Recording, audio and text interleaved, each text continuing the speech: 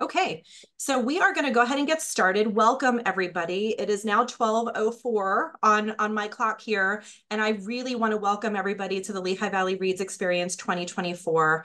My name is Jill Pereira. I currently serve as the Vice President of Strategic Partnerships with United Way of the Greater Lehigh Valley, and am thrilled that we are able to convene folks today around a topic that is pressing in our community and also nationally. So want to thank Crayola for their sponsorship of this Lehigh Valley Reads experience and all of the support that they've given us with Lehigh Valley Reads as we move this work forward, as well as with our community schools that we will be lifting up today through this presentation around chronic absenteeism. I'm going to keep it short. I want to encourage you to be typing questions into the chat. We have an action-packed 90 minutes. We will be hearing from a national expert on chronic absenteeism. We'll be hearing from our incoming CEO at United Way. We'll be hearing from some community leaders and the leader of our community school network. And then we'll be turning it over to questions and answers and have some facilitated dialogue around strategies to effectively address chronic absenteeism. So I want to turn it over now to Cecelia Leong from Attendance Works. Cecelia is the Vice President of Programs at Attendance Works, and since joining Attendance Works in 2011, she's helped expand the technical assistance resources available to communities across the country. In addition to providing high-quality professional development through webinars and online learning, Cecelia works closely with the Attendance Works team to identify emerging technical assistance needs in reducing chronic absence and creating innovative tools to address those needs. Prior to joining Attendance Works, Cecelia worked for a variety of organizations that focus on district and school reform initiatives, such as Pivot Learning Partners and Berkeley Policy Associates. Cecelia has an AB from Harvard University and a master's degree in public policy from the University of California, Berkeley. So I'm going to turn it over to Cecelia Leong. Thank you so much, Jill. It's such a pleasure to be here with you today. And I appreciate the United Way of Greater Lehigh Valley and Crayola for making this meeting possible. So today my presentation is called All Hands on Deck and how we improve attendance as an essential first step to student engagement. So I want to start out and tell you I come bearing good news and bad news. The good news is chronic absence is a solvable problem, and you're going to hear later from practitioners who are actually making that happen. The bad news is there's no magic bullet. There's no magic flyer, no magic one thing. It's a lot of teamwork and effort that together brings about the results that we want. So that's the good and bad news. And my goal today in this beginning part is to offer you some national context and some resources that you can take and apply towards your efforts. All right, next slide, please. So the first piece I want to share is that improving attendance mattered before the pandemic and still matters today. We know that when students attend school, they get great results all the way through. But I also want to point out that when students do not attend school, beginning as early as pre-K, we start seeing very negative consequences. And I know you know this because with the focus on third grade reading that has been led through Lehigh Valley Reads, you know the consequences that when students are missing, chronically absent in early grades, that leads to inability to read at grade level by third grade, lower achievement in middle school, and a greater likelihood of dropout in high school. And those are just the academic consequences. We've seen also the effect on students' social emotional development and other health outcomes as well. Next. So I'm using the term chronic absence. I'm suspecting most of you are very familiar with it, but just to be absolutely clear, we're talking about missing 10% or more of school for any reason. And this includes excused, unexcused, and days missed due to suspensions. It's really critical to think about this measure as missing opportunities to learn. It's not truancy, which is about unexcused absence and not complying with compulsory ed. And it's not average daily attendance, which is also important, but which hides which students are missing too much school and is putting them behind. Next slide. So here's side by side the three definitions that I talked about. ADA can be really helpful. It's a school level measure. You can really look at it and anticipate, for instance, when dips in attendance occur. And you can use that as a way to strategize to counter that, but it masks individual student chronic absence. Truancy counts only unexcused. It tends to emphasize compliance. It's what most of us grew up with, right? And usually that leads to more legal or blaming or punitive solutions. And chronic absence, as I said, really emphasizes the impact of missed days and the benefits of being present in school. Most of what I will talk about is about prevention, problem solving, taking a trauma-sensitive approach that cultivates family and student engagement. So this is the contrast between the measures. Next slide.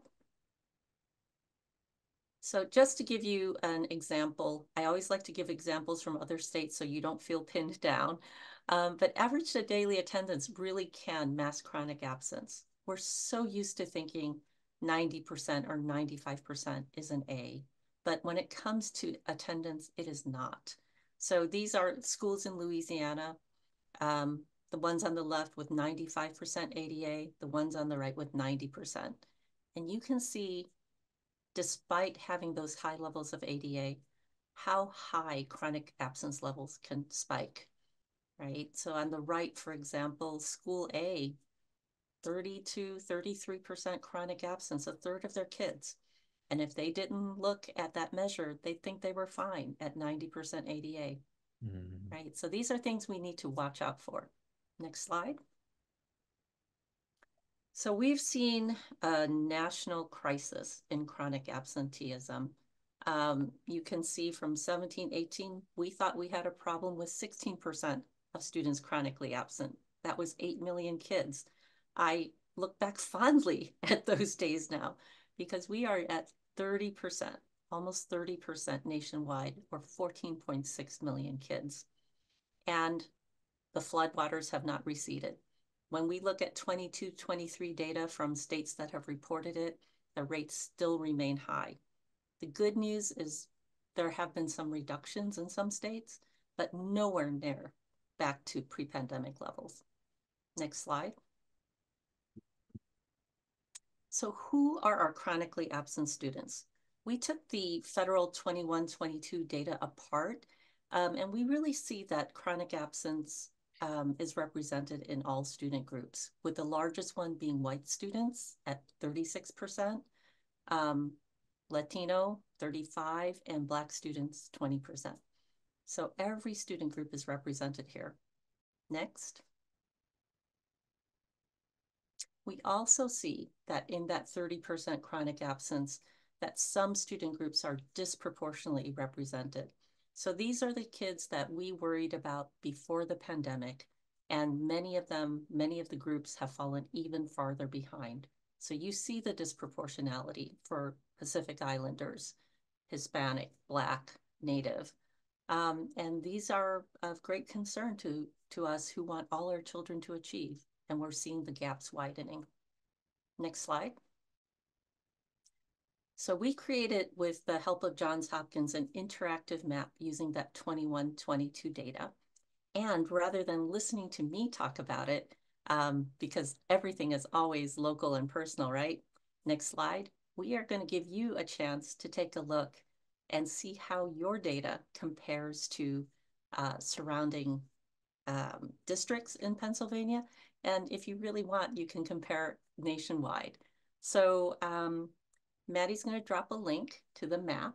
And when you get the map, on the left-hand side under map controls, you want to click and select Pennsylvania.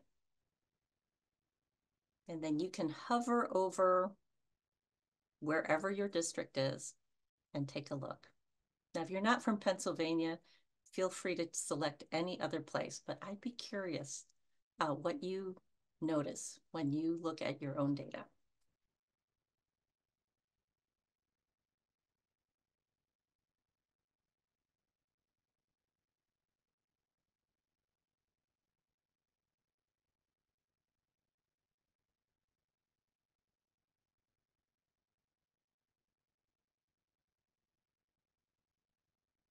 So as you take a look at your data, why don't you give me a one-word reaction in chat? Were you surprised, shocked, pleasantly surprised? That's 2 words. I'll allow it.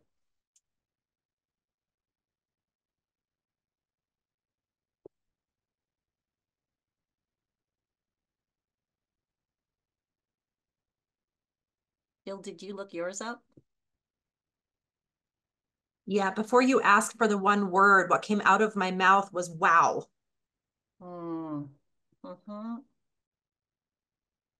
Yep.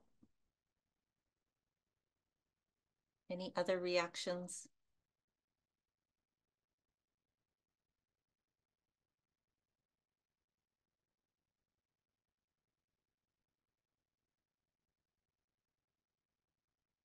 Okay. So for a fun party game, let's bring back up the slides. You can also look up where you went to high school. And yes, it is astonishing. I think the first time I saw the data, I just about cried. So I want to continue though. It's not just that 30%, just 30% are chronically absent. But when we look at chronic absence by school levels, right, we are seeing that some schools have more than 20% of their students chronically absent, right? And some have even more. And what does this mean? It means that of all the students in the US, 2/3, 66%, attend a school with that level or higher of chronic absence. And when you get to that level, it's not just the student who's chronically absent who's affected. I have some principals and superintendents in the audience, and I'm sure they can tell you that when you have that level of absence, it ripples out everywhere in the classroom. If you're a teacher and students are coming in and out, how are you managing to pace your instruction and differentiate when it's a different child every time? What happens to the school climate when there's so much disruption and in and out and that sense of connection and identity? And when you think about the larger community, what effects are you seeing there as youth are not in school regularly? So there are ripple effects, and it's a much bigger consequence than just for the individual students. Next slide. So we know from the research, chronic absence is especially challenging for low-income students. Poor kids are more likely to be chronically absent than their higher income peers, although some of those shifts are starting to happen, which are very odd for higher income students as well. But children in poverty are more likely to lack basics, whether it's health, safety supports, clothing, foods, that makes it easier for a child to get to school. And I think what most of us in this room care about is the impact on literacy development, that it's harder for a child from a low-income household to catch up if they miss a lot of school. Next slide. All right, so chronic absence really contributes to that literacy gap. This is a study that came out of Harvard from Professor Kim that has been widely shared in the Campaign for Grade Level Reading. And what you really see is that the literacy gap begins in kindergarten and grows, and we never close it if we don't get it right at the beginning. Next slide. And we know from research in Rhode Island, when they took a look at all the students in kindergarten who were chronically absent, the effect of that absence lingered well beyond first grade. They saw lower levels of literacy in first grade and lower achievement as far out as fifth grade. So students who are scoring lower in reading and math, more likely to be retained and more likely to be suspended. Next slide. So how can we address chronic absence? I don't mean to come in here and depress all of you with the statistics and research, but really focus on solutions. Next slide. So one of the things that has really been a lesson to us as we've worked with schools and districts over the years is that the pathway for change doesn't start out with strategy. It doesn't start out with goals. It starts out actually addressing the mindsets that we have about families, about students, and about attendance. Then, in order to shift the mindset and take action, we need the right data, meaning chronic absence data, as well as data about what's happening with students and families. We need to know what to do with it. Our staff needs to know their responsibility and how to respond and act. And we need evidence-based strategies, some of which we will share with you today. Next. I want to give you an example of what I mean by mindset. One of the key things is changing that power dynamic with students and families. Typically, we see a lot of schools unintentionally sometimes focusing on problems rather than partnership. So approaching a family only to address a problem. That was kind of my mother's style of parenting. You know, just be perfect. I'll come talk to you if there's a problem. Well, that doesn't really build a relationship, but it just makes you hide, honestly. And we sometimes do rely on one-way messaging. We talk at families rather than listening to them and talking and dialoguing with them.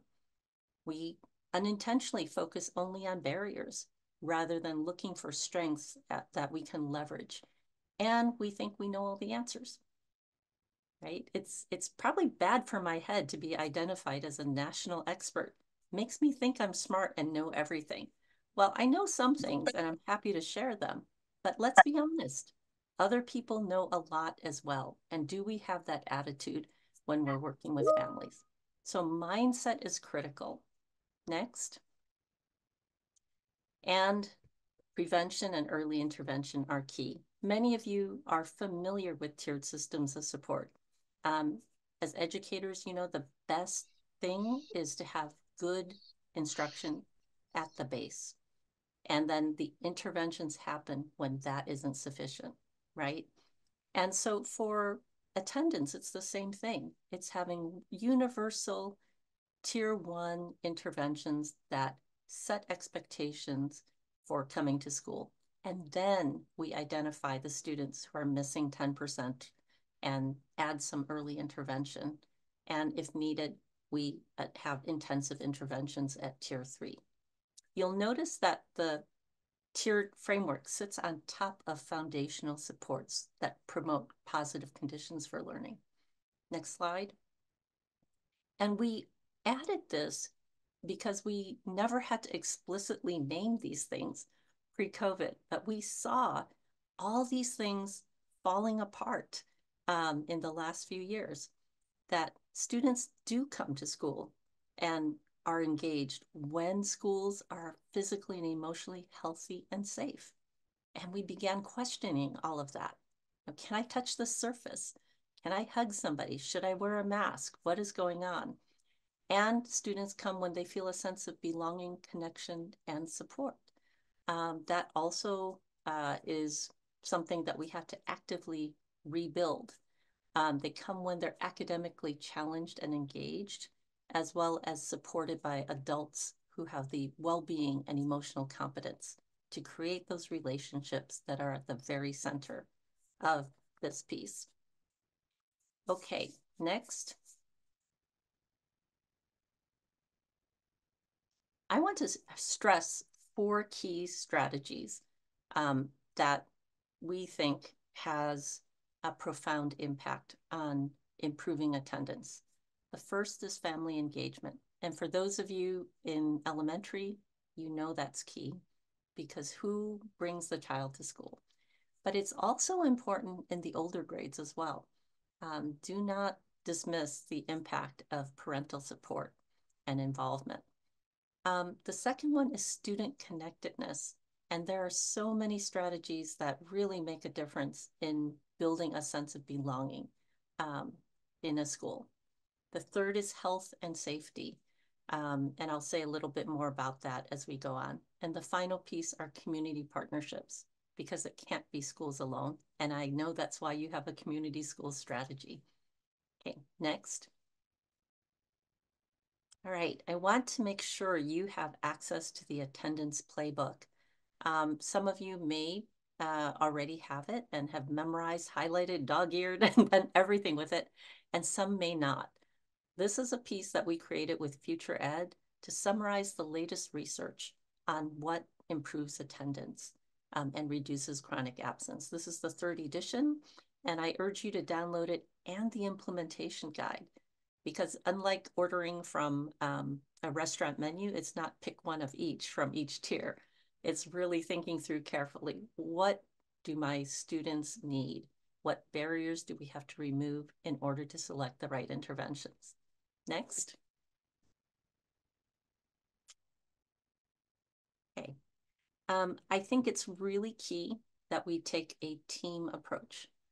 So practically speaking, if you have 200 students who are chronically absent in your school building, or even 100, you are not going to be able to case manage your way out with one staff person. You need a team. Next slide. And that team's job is not to case manage their way out of the problem, but to organize and facilitate a school-wide strategy to improve attendance. So everybody has a role and knows to do their part. Next. So we're going to run through the functions of the school team, and I teach a whole course on this. But today, I just want you to be aware. First, and just click through for me, Maddie. Thank you. That team has to organize the strategy and move towards prevention and early intervention. Second, the team really has to look at their data, not just the chronic absence data. They're looking for bright spots and they're looking for groups to support, but they're looking at their qualitative data. What are they hearing from students about what gets them excited about coming to school, or why they can't wake up in the morning because they were up playing, on their video games all night, right? So you have to look at your data. Third, you need to identify some of those assets as well as barriers that affect attendance. Fourth, it's making sure everybody in the school building and in the larger community addresses attendance. One of the most powerful things I've seen in communities, whether they're rural, suburban, or urban, is when the teachers get on board and they do their part. By making calls, recognizing when a student's been absent, that is when you have the whole school systematically working together. And that makes a huge difference. And finally, fifth, you regularly determine if you're making a difference and abandon the things that don't work and amplify the ones that do. Next.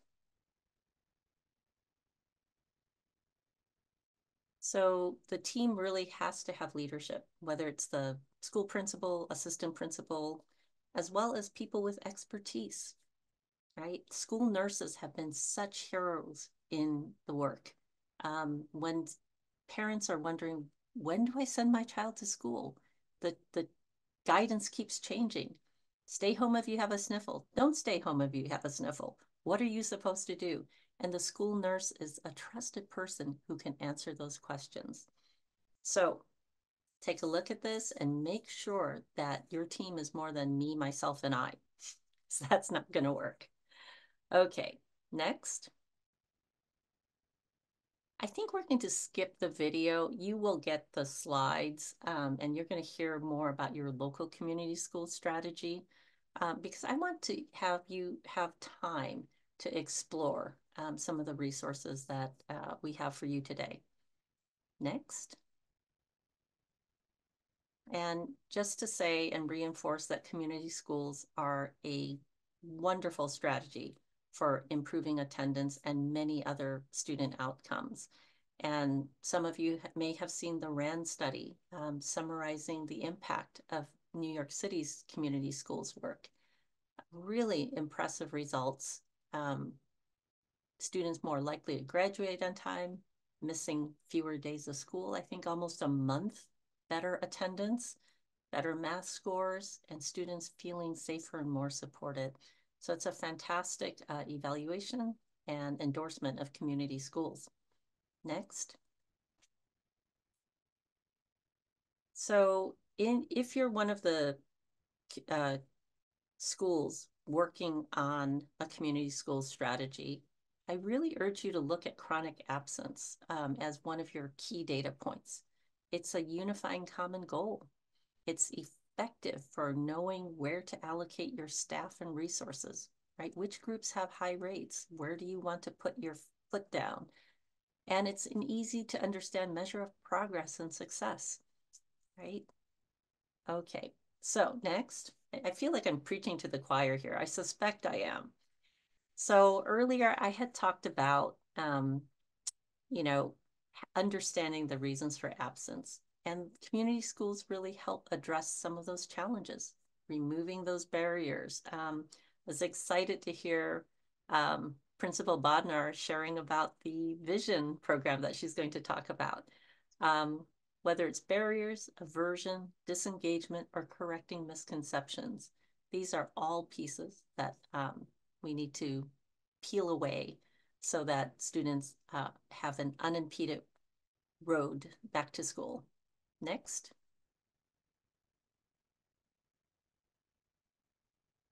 So underneath all of this, the perspectives of students and families matter. I can give you a long lecture, but I can tell you a funny story too.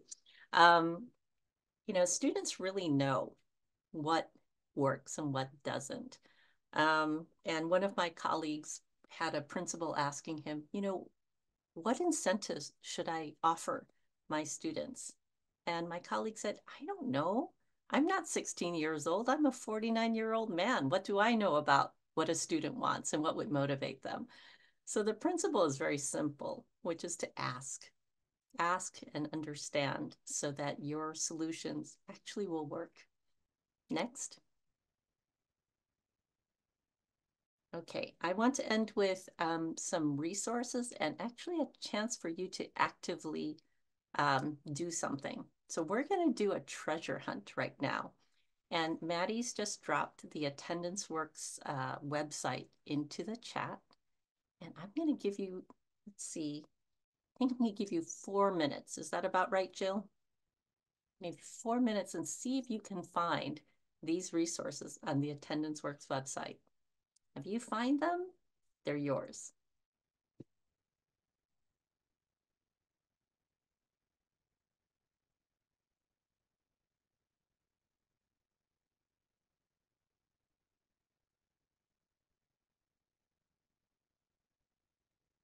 This is a scrappy, competitive bunch, Cecelia. So I suspect that your website right now is being crawled around on by lots and lots of folks looking for these resources.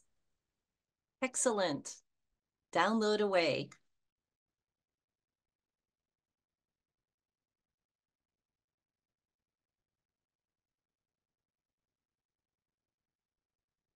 And while you're looking, I will talk quietly. You can either mute me and look, or you can listen a little bit if you want. So the handouts for families are really helpful and come in multiple languages. I really like the student attendance success plans and the help bank because it's asset-based. It asks families who already is in your orbit, who can help you get your child to school. And I like using them as a tier 1 intervention. For example, hey, let's all work on this together as a school on back to school night. There's no stigma. There's nothing wrong with you. Everyone needs a plan B.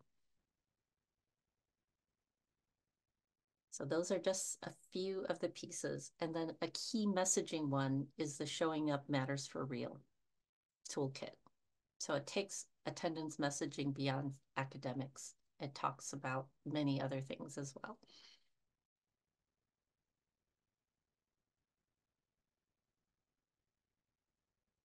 Okay, well, let us wrap up because I think there is a lot more planned for the day today.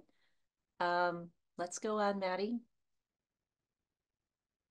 So we did the 21-22 national analysis. If you're curious and want to read more about the reasoning and ideas behind the analysis, those are the 3 blogs that we published.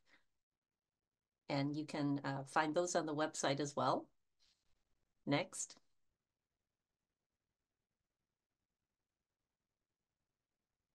Is that my last slide? Yeah, okay. So you go back one.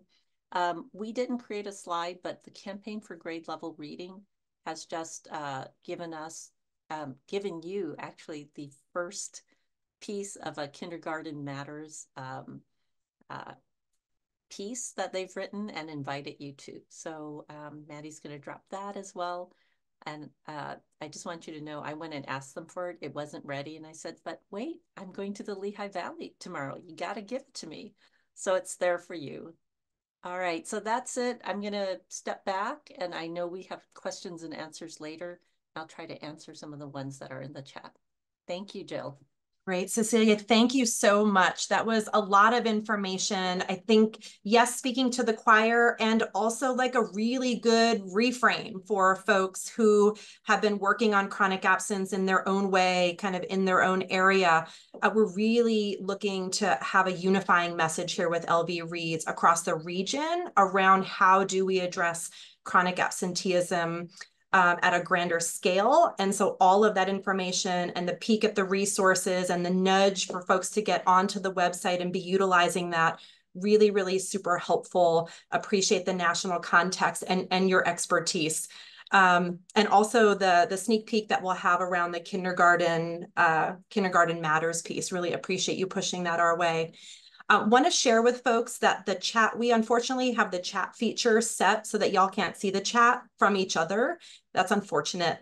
We can see it if you are chatting in to folks that are listed as hosts. So please do submit your questions. We can still see them. We will pull them back out in a Q&A session closer to the end of the presentation. I want to offer lots of thanks and kudos to you, Cecelia. And we're going to transition now. I want to introduce Marcy Lesko. She is our incoming CEO for United Way of the Greater Lehigh Valley and has spent the better part of 2 decades in leadership here of our team. And want to turn it over to you, Marcy. Hello, everyone. Good afternoon. Cecelia, we can't thank you enough for spending some time with us today, sharing your expertise. And I know your comment on being a national expert, but also telling a good story. Just really appreciate your humility of having so much breadth and depth of knowledge and sharing it with us in such a way that felt just really sincere. Just really appreciate your work and what you've brought to us today.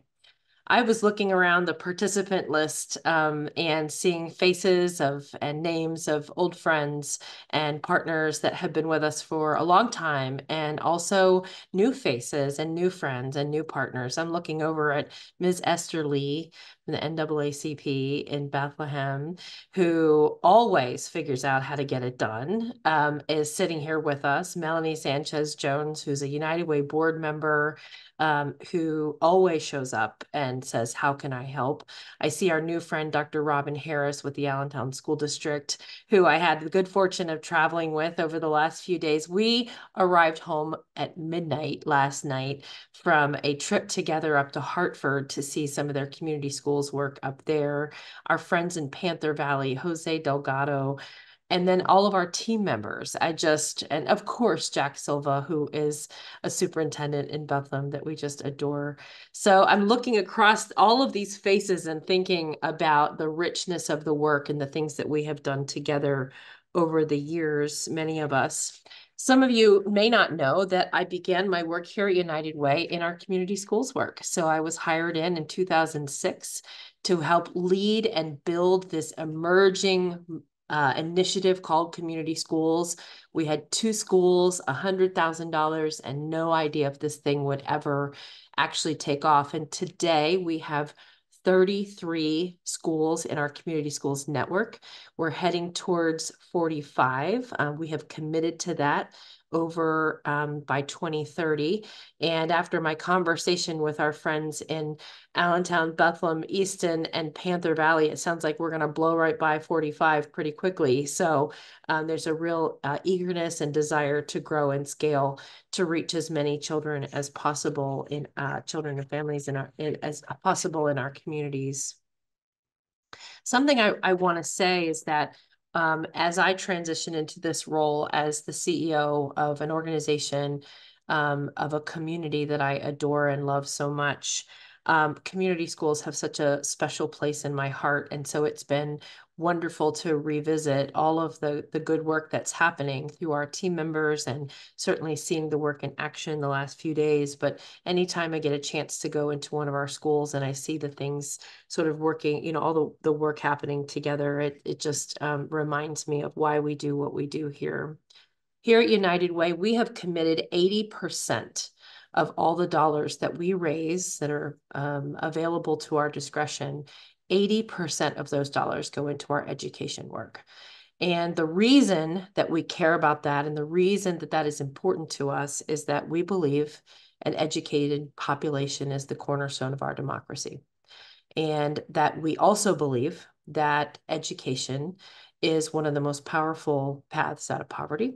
We believe that education is important in all of the ways. And we also further believe that it is not just the responsibility of educators in our schools, but it is the responsibility of our community. And so many years ago, I will never forget being at a conference, and someone who was leading youth development work on the West Coast stood up and grabbed the microphone, and he said, "For me and my work, my commitment to this work means I am willing to put my personal last name on the back of that student. I have to believe that we are committed to his success or her success as much as our own." And so we have adopted that through the years and have kept that belief for almost now 20 years. We have stayed the course with community schools. Next year, we will celebrate 20 years of this effort. And in fact, it has not slowed down. It has only grown, which has been a point of pride for us. We are starting to see some wonderful results. Many of you know that, or some of you know that one of my favorite phrases is, "Without the data, the chatter don't matter." And so we have to be committed to delivering results. Because while there are many different programs and services and efforts that matter, at the end of the day, the question is always, what difference did it make? And so in many cases, our United Way holds up the mirror and reflects back to all of you the work that you're doing in your school. And so we share and celebrate that success, and we pour over the challenges with you and say, what can we do better? How do we fix this? Where should we go? I will never forget in the early days at Roosevelt Elementary School in Allentown. And of course, Dr. Silva, I see your face. I have Bethlehem examples all over the place as well. But I'll tell you about Roosevelt Elementary School. I know, I'm just teasing. But I'll never forget at Roosevelt Elementary School, they were trying to figure out how to get parent engagement to be boosted up. And they really had a challenge with this. We had a lot of families that had maybe had a negative experience themselves in school, or they had other things that were preventing parent engagement. And that creative and innovative team of folks created a little stand with hot chocolate and coffee for parents in the morning as they were dropping off their kids. They set a table by the road. Now, that seems like a great idea. Of course, everyone loves all of that. But what was creative about it is they put it by the street, at the street level, and then they slowly pulled it back towards the school and then inside the school door until they had more parents inside of the school, almost 20 years ago, as we were starting this work. And we have examples of those kinds of creative ideas all over the place. And then I will never forget it, a year or two later, they were regularly seeing 400 to 600 families coming out for their book blasts and their reading nights and other things. And so we know that these creative ideas, not only with our educators, but our community partners, make a difference. Go ahead, Maddie. So as we're starting to see some results, student attendance and chronic absenteeism is something we've been paying attention to for a long time. And so as part of our community schools effort and our initiative here, we lift up not only the data, but also we bring in experts like Cecelia and others so that we can learn together. We can be in constant learning community together on new ideas, best practices, and it sparks thinking on the things, the common problems that we're all trying to solve here. We know that student and family engagement almost always skyrockets when we do our community schools work. It matters because of that team, that concentrated effort. And so when we see something like family engagement with 124% increase, we know that that matters. Family engagement is not just a nice to have, it is a need to have as we look at improving outcomes for children and families. Go ahead. While I'm moving fairly quickly through some of these results, these are the best results we have seen in our work for a long time. And we're heartened by it. It allows us to keep thinking about how we continue to grow. When we say that nearly 1 in 4 students were identified as needing behavioral health supports, and when we see something like 81% of them were able to be served, or we were able to get them connected to resources, that matters. We know that we are making an effort to connect kids and families to the resources that they need, which is one of the most powerful parts of what community schools do. We look at, again, with food and health and other pieces. This is just a slice and a snapshot of the kind of measures that we look at. Go ahead, Maddie. I think we're at the end of my piece. Yep. So what I want to say is that as we are looking then at student attendance, we have set an aggressive community-wide goal, which allows us to work with all of our education partners, not only in the 5 school districts that we currently work in, but across our region to lift up why chronic absenteeism and school attendance matters. And so I want to thank you for joining us today, for continuing to be part of our effort here, and to our team who has done such a nice job organizing this webinar today. So back to you, Jill, and let you go ahead and take it from here. Awesome. Thank you so much, Marcy. Lots of history there and bringing us right up through the present, and all of it centered on partnership. So really appreciate you as you're stepping into this new leg of your role, continuing to lead the charge around community schools and all of the work we do in community. I'm actually going to turn it over to Khushbu Jain, who is our United Way Community School Network Director, for some comments and facilitation of a panel. Khushbu. Thank you. Thank you, Jill, and thank you, Marcy and Cecelia, for speaking about the national context and some of our history in community schools work over the years. I'm excited to get into conversation with our panel, and each of them has decades of experience and a long list of accolades that I could take the next 30 minutes listing out. But I want to share their experience and work and energy with you guys. So for time's sake, I'll start introducing them shortly. So longtime friend of LV Reads and early adopter, Superintendent Jack Silva of Bethlehem Area School District is our first panelist today. We'll also be in conversation with Principal Rebecca Bodner of Central Elementary School of Allentown School District, and she's been the principal there for the past 9 years. I know she had a shout out earlier, so you'll definitely get to be in conversation with her. Ms. Danielle Day, the intervention specialist as Ramos Elementary School in Allentown School District, which is also one of our newest community schools this past year. And she is a proud product of the Allentown School District K-12 schooling system. So you'll get to hear a lot from her, and she can tell you context and history of Allentown School District and how it's evolved over time too. And Principal John Couples the principal of Paxenosa Elementary School in Easton Area School District. So those are our 4 panelists. And just to set the stage, I want to make sure to say we are hearing from representatives of 3 out of our 5 school districts that Marcy spoke to a little bit earlier today. But know that all of those outcomes and successes that Marcy was sharing are reflected in all 5 of those school districts, and those best practices are shared across the network of our community schools. So I'll jump right in. I guess my first question, starting with Dr. Jack Silva of Bethlehem Area School District. Can you speak to what's the goal of chronic absence for Bethlehem Area School District this year, and also give us a little history or context of like why and how this has changed in the past 2 to 3 years? Thank you, Kushbu, and also thank you to Dr. Leong. Set the gold standard with Attendance Works. We use your resources all the time, so thank you.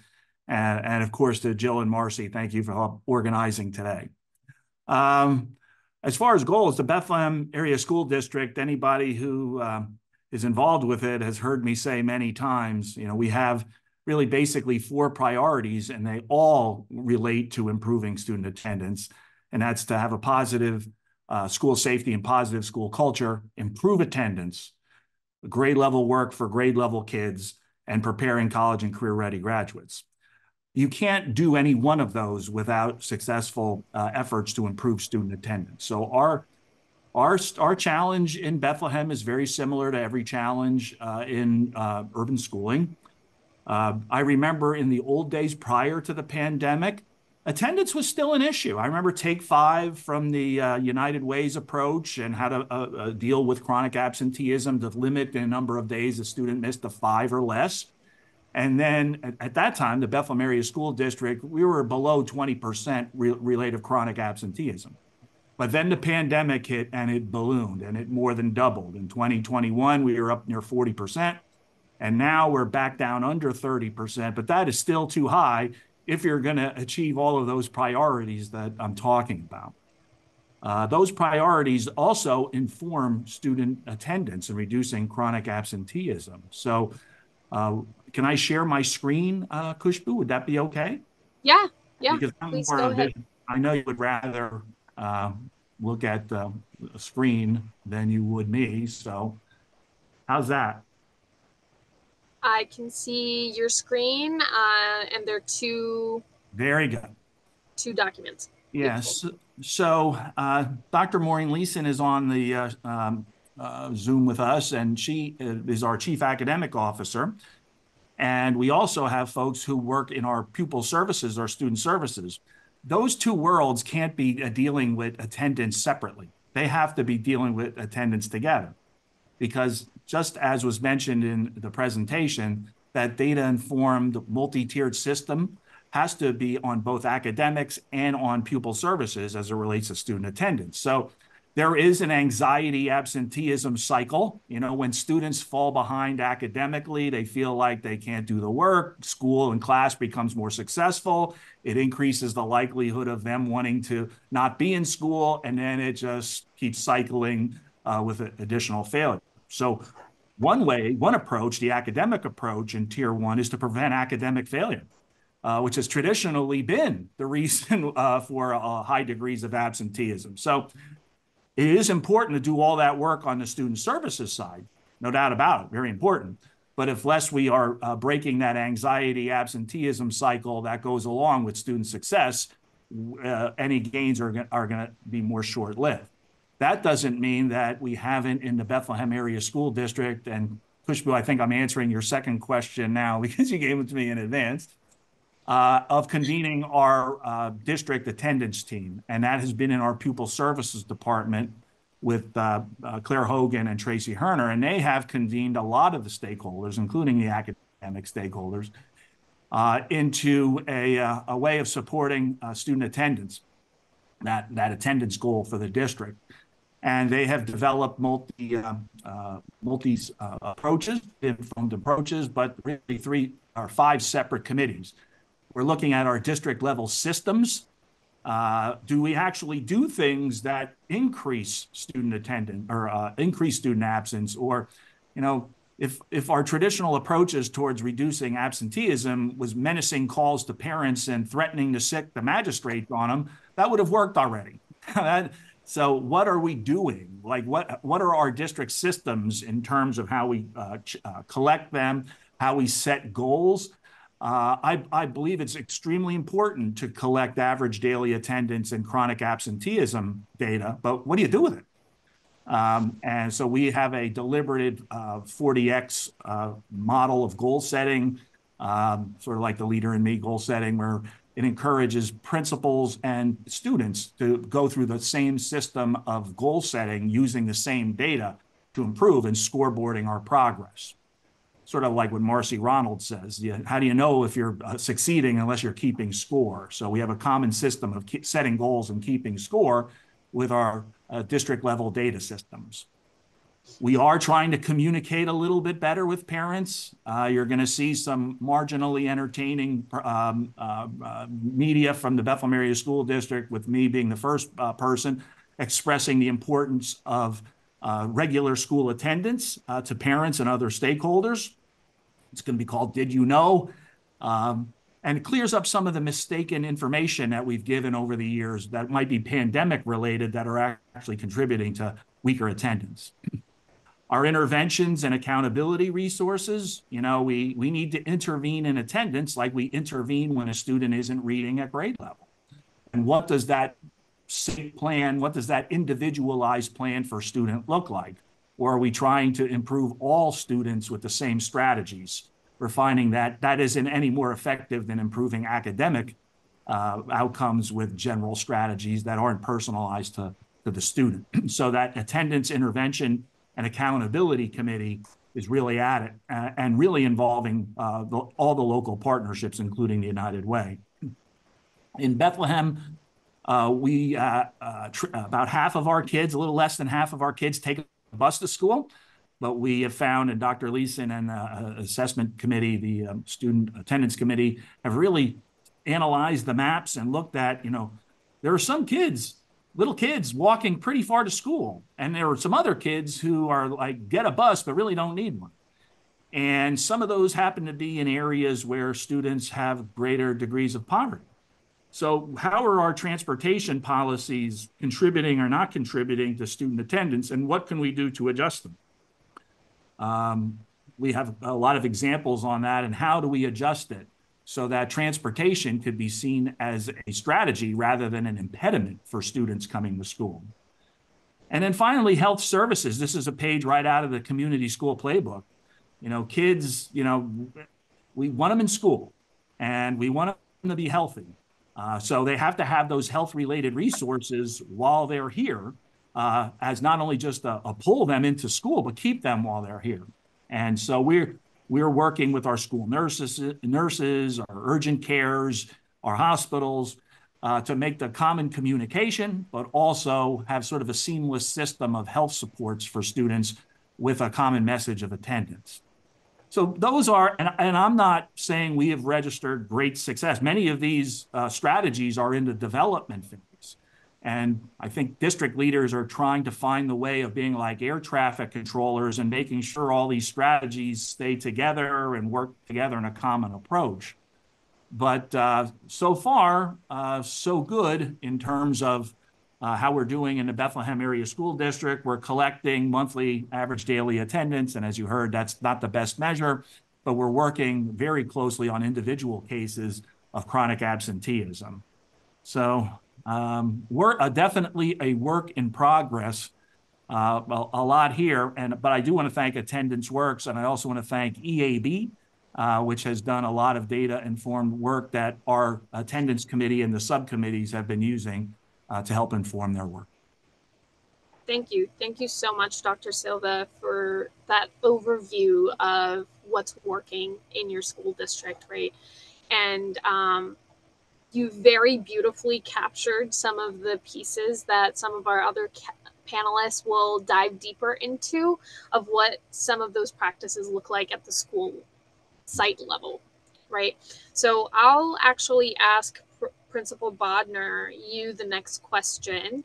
As you're in Allentown School District, neighboring Bethlehem Area School District, can you share, is chronic absence also a challenge at Central or ASD, and what has that looked like over the past few years? Sure. Are you able to pull up my slides? Mm-hmm. Yep. So very similar to some of the stories that Dr. Silva had shared, we absolutely struggle with chronic absenteeism. Coming back from COVID, we were at 69% of our students were chronically absent, which is just not beneficial for anyone. So we really had to think outside the box, and kind of what we've heard some people talk about earlier today, not just looking at the punitive and, you know, having the SAPEs, but really asking ourselves and asking the parents, how can we help? How can we help you? How can we help get our students, your children, to school?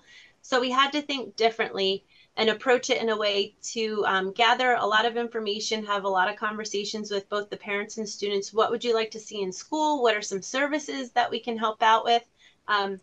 Today we had the Vision Van kickoff, so that allows all of our students to have access to free glasses. So all of our staff in our building also wore their glasses today, just to encourage all the kids to, you know, get their eyes checked and absolutely take full advantage of that free resource. So after COVID, we just had a very hard time engaging our students again, engaging our community. It did take us a lot of work, a lot of phone calls, but by all means, again, it is a team approach. So I have outreach workers, we have attendance meetings weekly, taking a look, and not just taking a look at the percentages, but taking a look at the students as individuals and finding out what it is that they needed, how could we help them, what supports could we put in place to get them back in school and get them interested to be in school. It's not just about getting them to school, but what can we do to make their day exciting and fun? We polled the students to see what kinds of activities and clubs they wanted to be involved in. I had no idea, but cheering is a huge thing. We have 96 cheerleaders in kindergarten through 5th grade this year. So just finding all of those different activities and events that they want to be involved in and offering it here at the school so that they have something to look forward to. Throughout the year, you know, we definitely are posting to our parents why it's important. We use a lot of the resources from Attendance Works, and that's how we kicked off our school year this year, but just making sure that they were aware of what that really means and what impact it has if their children are missing too many days of school. So just trying to get us as a building to a better place, but building those relationships and really strengthening those connections with the families. From even just the start of the day, making sure that all of our staff that's able to is outside and at every entry door to say good morning to the kids, say good morning to the parents. Hey, have a great day, Mom. We'll see you in a few hours. So coming back from COVID, we were at 69% of our students were considered chronically absent. The following year, we had a huge decrease. We got it down to 46%, but still, again, that is an incredibly high number. So we are continuing our work and just always trying to find out what it is that we can do to help our parents and to help our students get to school. Thank you. Thank you, Principal Bodner. And I'd like to ask you a follow-up question, which you touched on a little bit, is that positive communication and building relationships with parents and families and addressing chronic absenteeism. So you touched on it a little bit. Can you expand on that a little? Sure. Can you go to the next slide? So we spent some time interviewing and talking to parents and then talking to the students separately to find out what it was that they were looking for at school. Yes, we know school is a place that they come to be educated, but we're trying to develop the child as a whole. So what is it that gets them excited? So again, you know, starting every day, every morning with everyone that's not a homeroom teacher outside, saying good morning to our kids, saying good morning to our families, making sure that the parents had the tools and the resources that they knew. We all know that if you're not keeping track of how many times your child's absent, it can get out of hand and snowball very quickly. So we started the year making sure that they had the attendance chart so that they could keep track of how often their child was absent. We made sure that they had access to all the resources from Attendance Works, what those impacts would be, and really increased and beefed up all of our parent and our student after school activities. So finding out what the parents wanted to be involved in, what the students wanted to be involved in. And then it's not just one thing that you implement and put into place. It's an ongoing process, consistently looking at that data and looking to see which children are struggling to get to school. And there's always different reasons. So you can't blanket and treat every child the same. You have to dig down and find out what the root cause is and what's the barrier keeping them from coming to school. So if we notice that there's a child absent a few days, teachers have access to miss you postcards. We get them out. Our outreach worker does lunch bunches here in the building. And then we kind of stumbled upon and realized last year when it was PSSA time, just by us posting on Class Dojo, we need 100% of students in school every single day for the month of testing, and they all showed up. So that rolled into this idea of our attendance ambassador, where we really solicited the help of all of the community organizations. Each month has an attendance ambassador. They're a person that comes in, they'll post a video, or come to the school, just say good morning, give high fives to kids. Sometimes they have incentives and prizes that we can use. And through that work, we were able to keep our daily attendance at or above 90% every month this school year so far. So it has had a huge impact for the kids to see that the whole entire community is invested in them and really wants to see them doing well here at school. City Center came down right before Christmas break and handed out just a small candy cane and a high five, and the kids were elated that they got a candy cane in the morning. So again, this is just continuous work. We meet every week to see what's going on with our students and with our parents. And then we're constantly reconnecting with the parents through Class Dojo. We're showing them what the weekly attendance is by grade level to incentivize them. It's so much so now when we're posting a competition, if we have a weekly perfect attendance competition, I had a mom tell me that their daughter drugged them to school, made them get up and bring them to school because they didn't want to be eliminated from the competition for perfect attendance for the week. That's amazing. Thank you. Thank you so much, Principal Bodner. And again, kind of going back to what Cecelia Leong, our national expert, shared with us, you're not only speaking to some of those mindset pieces as a principal, as a leader in your building, but also speaking to eventually those strategies and what that implementation looks like in your building to create what the 23% decrease in your chronic absence in 1 year is a huge feat. And again, it can't be done alone, but there's some incredible pieces that you shared here.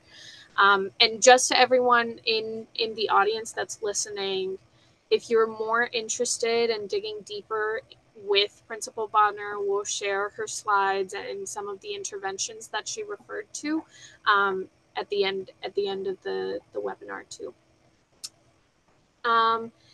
We've heard a little bit about multi-tier systems of support or strategies from Dr. Silva and Cecelia in some of the conversation. And I know Ramos Elementary, Danielle Day, you have helped create the logic model of the MTSS system at your school. And are you able to share some of how that MTSS system helps address barriers to learning, specifically attendance in your school? So did you want to show the chart for us? Great. So last year, the MTSS team wanted to really streamline this process, and our goals were to be more data-driven, equitable, and have it easily accessible to teachers. We know that these components, if you're looking at the chart at the top, I know there's a lot going on here, but we're just going to focus on mostly at the top here. We know that attendance, SEL behavior, and academics go pretty much hand in hand. They overlap. We see that a lot. So we wanted to make sure that we took a team approach to how we would handle this. So we have an attendance team that is our assistant principal, guidance counselor. We have a homeschool visitor, part of that, our outreach worker. And that team is meeting bi-monthly, reporting to us as well. And they are, coming up with, they're reporting back with who are the chronically absent students in our schools that we need to address. Who are those students that we need to identify and make sure that they are receiving a tier 2, tier 3 intervention. So some tier 2 interventions that we are implementing are, our guidance counselors are seeing attendance groups, and they're presenting lessons on the importance of attending school and how that correlates to when you're older and you have a job and you need to, show up for work, and really bring ownership to our kids into how important it is to attend school, and then incentivizing it with the kids. Some tier 3 interventions for attendance would be, we have our social workers. We work with 2 groups, outside agencies, and they will meet with parents, meet with families, to see what barriers are there that we need to overcome. How can we help you? What can we do to get your child to school, to make it easier for you, or to implement things different, implement different actions. I've had a social worker where the plan was she would bring the student to school every day. I mean, so they're very good with working with families in the home to overcome these barriers. The other 2 pieces that you're looking at would be the SEL behavior and the academics. And generally, when you see a student missing so much school, you're going to see, issues with academics. You're going to see issues with behavior. So the care team is what handles those 2 domains, and the care team meets weekly, and we have become a very data-driven team where we have created spreadsheets. We want to make sure that we are identifying students that are in need of additional support. And we do that through tracking our students through their formative assessments, through their learning platforms. All of these data points are recorded on our data spreadsheets. And our goal as a school is 1 year's growth. So we do have a column that shows growth. All of our teachers have access to these spreadsheets. And we can, kind of zero in on, okay, what students are not making that growth? Is it attendance? Is it, they're struggling with the tier 1 content? They need more. They need they need more support, a more supportive intervention. They need a tier 2. Are there teachers referring them for behavior disciplinary action? Also, we like to have the input of the teachers and the parents at our meetings. So we invite families into our meetings every week. We send out packets to the teachers so that they can record their observational data of their student, because the teacher knows their student best, knows any changes at home, with the family, with the student that they can report on. We also involve our health services. The nurse is so important. She's a part of our team. Are there any 504s, medical diagnoses, anything like that we need to take into consideration? So our goal is to look at the child as a whole, and all of these pieces, all these components, they fit together so that we can best meet the needs of our kids.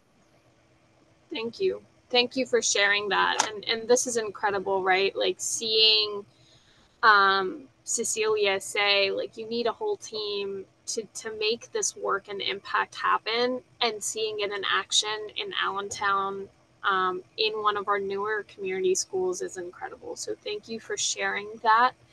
Can you speak to a little bit of how some of that data is tracked in the MTSS process? So you said that there's spreadsheets that are tracking the academic and SEL pieces, and how does that connect to attendance and your attendance meetings? So the attendance at the attendance meeting, they are printing out a report bi-monthly from our student data system, which is Sapphire. And it is showing us those students that are chronically absent. Those students are given to us as well when we have our care team meetings, so that we can sort of track. Okay, I have a chronically absent student here.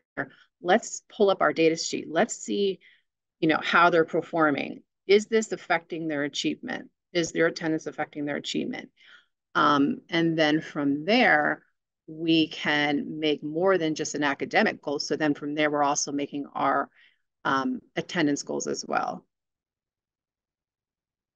Amazing. So it all seems to interconnect, and you're even though you're two separate teams, it seems like you guys have some good communication happening on that weekly basis. Correct. And how has the MTSS logic model impacted your school and student achievement at Ramos then? So I think what we're most proud about is becoming a very data-driven school. I think, we really try to get our teachers away from saying like, I feel or I think. That's an important piece, observational data, but also, okay, what factually, what data do you have? What is the data showing? What skill sets are your students lacking in? What exactly do they need? So that we can really target what interventions will best help this student, help support this student. So becoming more data driven and really becoming more of a team that is inclusive, like I said, of teachers, support staff, nurses, administrators, school psychologists, reading specialists, early interventionists, myself, the intervention specialist, as well, most importantly, families. And that is our goal, to at our meetings, always bring the family members in and be very, be very approachable to them, and try to come up with ideas, plans, and goals together as a team with our families included in that team. That's amazing. Thank you. Thank you for entertaining some of my questions and diving deeper into that MTSS logic model with us today. Principal Couples, you are sitting close to Allentown and Bethlehem in Easton Area School District. Can you speak to what that chronic absence landscape looks like in your school? Yes, thank you. While you're pulling up the slides there, I'll just kind of, just give a little background. I'm not new to the district, but new to Paxinosa Elementary School. So coming into July, I had a lot I had to figure out, and with the needs of the school and how the school functioned. But right away, in meeting with Janine Stanilois, our CIS coordinator at the school, the attendance concern was brought to my attention.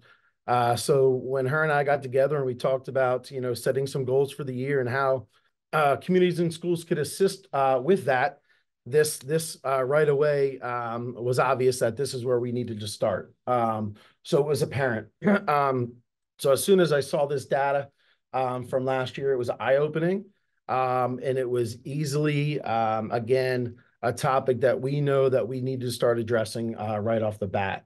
So as you can see there, our data from last year and our students by grade level that were considered chronically absent, really concerning the numbers there at 49% for our kindergarten. So that is huge, and it's huge across the board. So, we wanted to make sure that we put a plan in place right off the bat of what we would do to work on this. And we wanted to make sure that we were discussing it from a school-wide, from a grade level perspective, as you see these grade level numbers, and then also from a student individual perspective. So we wanted to make sure we were touching on all three of those layers and all three of those parts. We will say that as we moved along, fortunately, with our partnerships, we were able to get AmeriCorp's Vista staff member in the building, who was really able to help us look at students from an individual perspective, and meet with students individually and see what those individual students' needs were. So one of the things that that staff member did assist us with is these grade level lunch groups. As a team, with that staff member, myself, Janine, and our counselors, we were able to flag some students that were reaching that chronic absenteeism and get the support from that staff member. And she began to meet with students individually in small groups. They really wanted to see the reasons behind being absent. One of the things that we really talked about was as we're, or fourth graders or fifth graders, and as they get older, they really can become responsible, to work on getting themselves here to school, especially those that walk. So one of the things we realized is we got to put a plan in place for these students to learn how to build routines in the morning. What do I need to do? What time do I have to get up? What time do I have to have A, B, and C done in order to walk to school on time and get here? So they're really focused on creating routine boards in order to help with those daily routines that we all need to work on. So they created these routine boards, they utilized them at home, and just built upon getting to school here on a daily basis. And as I'll mention later on, we had a group of those students who went from, hitting that chronic absenteeism to actually then the next month being here to school every day for the month.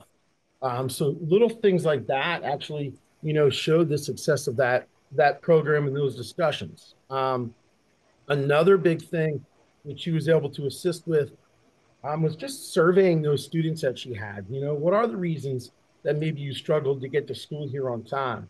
And then focusing on those individual reasons with those individual students. As Beautiful. you see, I'm sorry. No, beautiful. I was gonna jump to the slide that shows some of that impact, if that's okay. So Maddie, can you go to the last slide of that deck, just so we can connect it? Yep. So here we're just looking at, we're tracking our perfect attendance for students throughout the month as the month moves on. A little comparison from last year, 2022 to 2023. Looking at it monthly. So again, students attending school every day for the month, October, November, December, and January. So as you move along, you can see we're reaching about 100 students more this year attending school monthly. As of right now, getting ready to pull our February numbers soon. One of the things that we do, along with Janine Santa Lois again and CIS, is make sure these students are recognized. I mean, they come in the morning, they have a hot breakfast. I mean, they're eating like kings when they come here to receive their monthly reward for coming to school, every month. And coming from a secondary level at the middle school, one of the things I learned quickly is that a certificate goes a long way with these kiddos. They are love the fact that they are recognized in the littlest ways, and then also just receiving just a fabulous breakfast, and having a separate recognition for these students for attending school for the entire month. That's amazing.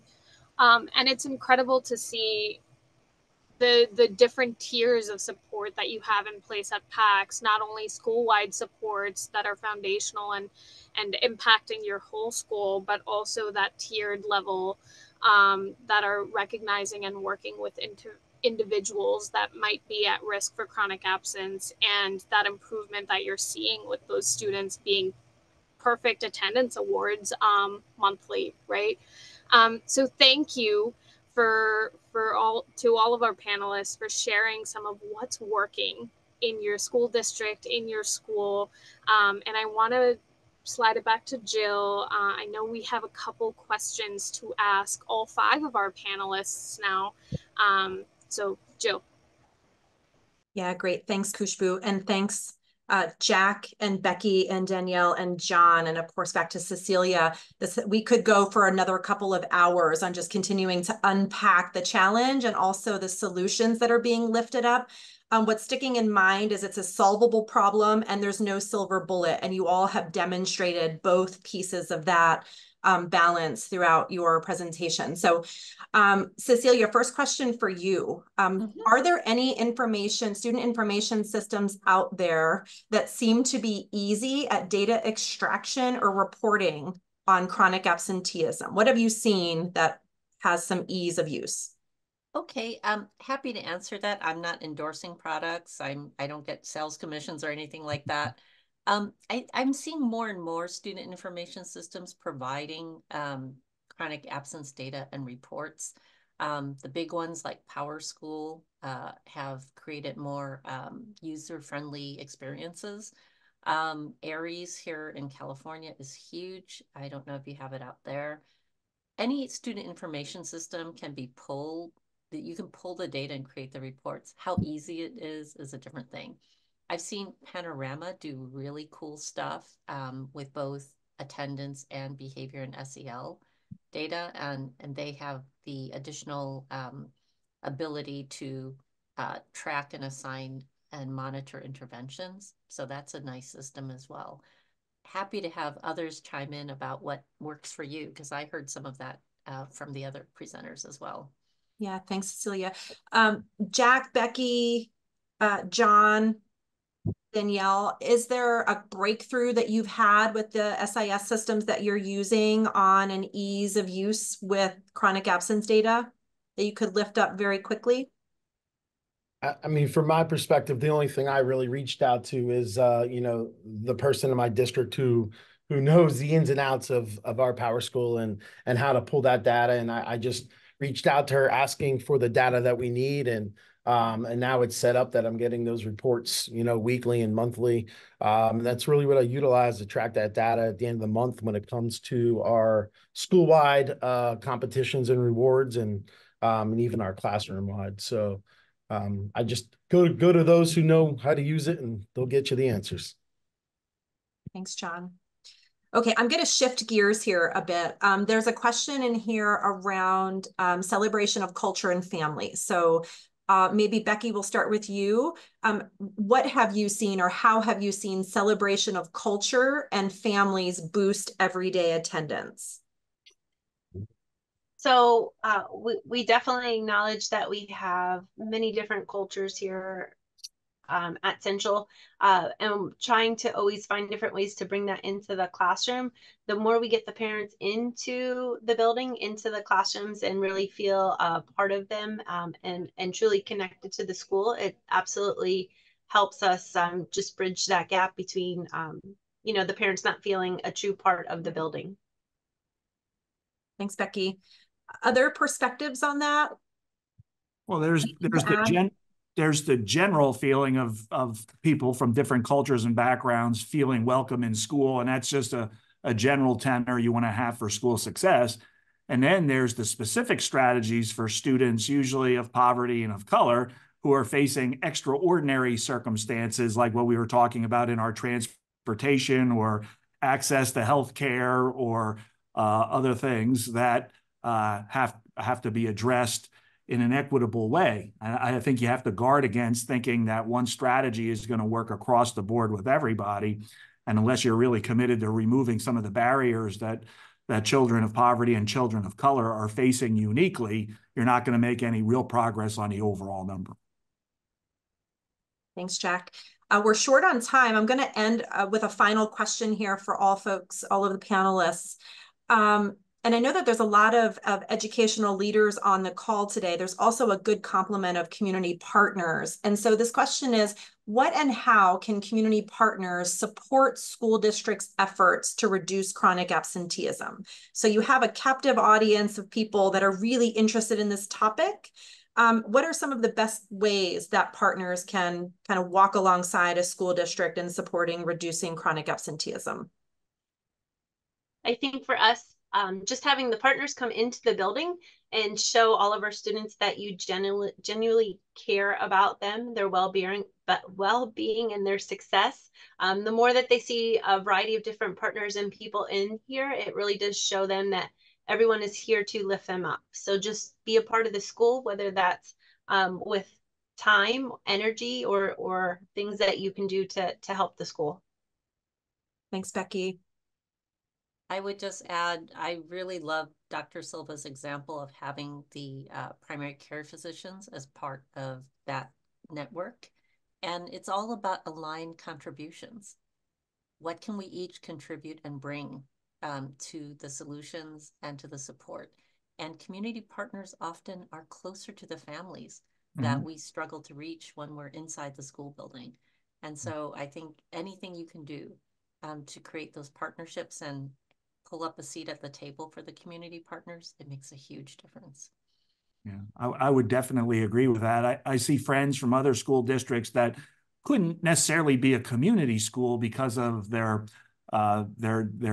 children, their families don't hit the high enough number of students who qualify for free and reduced lunch, but they can still use a page out of the community school playbook by establishing an important partnership with an organization, maybe not the full network of them and the coordination of them, but with a St. Luke's or with someone else in that they would have access in their district and work together on a common measure. I think that's what we do with schools in our district that are not community schools, but still need connections to community resources.